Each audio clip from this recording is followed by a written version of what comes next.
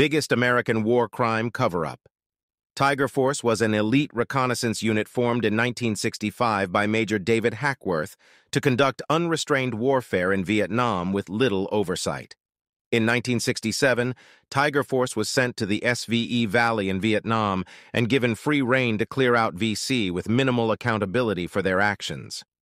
Under the leadership of Lieutenant James Hawkins, Tiger Force began abusing and killing civilians, with incidents like burning villages and murdering an unarmed man.